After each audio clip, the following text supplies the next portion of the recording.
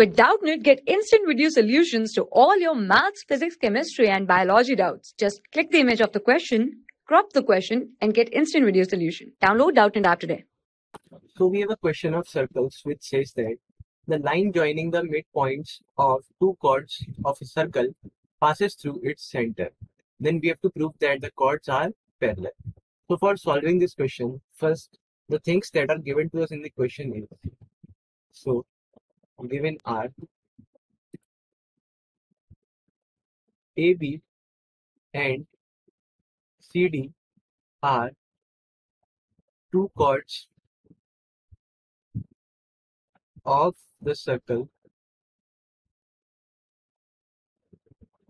with center O,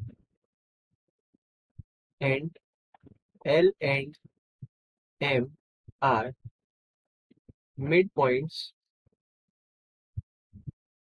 of AB and CD.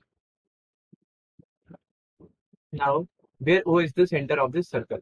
Now, we have to prove that. So, to prove that AB is parallel to CD. Now, let us move to our proof. So, now, proof. So, for our proof, since AB and CD are two chords of circle with center O, and line LOM bisects them at L and M. It is given in the question that it bisects them at L and M.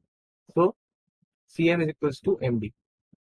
So therefore, OL will be perpendicular to AB and OM will be perpendicular to CD. Therefore, since they are perpendicular, therefore angle ALM is equals to angle LMD. Angle ALM is equals to angle LMD. So we are talking about these two angles. They are equal because they are 90 degrees. But they are alternate angles, and both of them are equal. So therefore, AB is parallel to CD because the alternate angles are equal. Therefore, the lines are parallel. This is our final answer. For class 6 to 12, IIT JEE and NEET level. Trusted by more than 5 crore students. Download Doubtnut app today.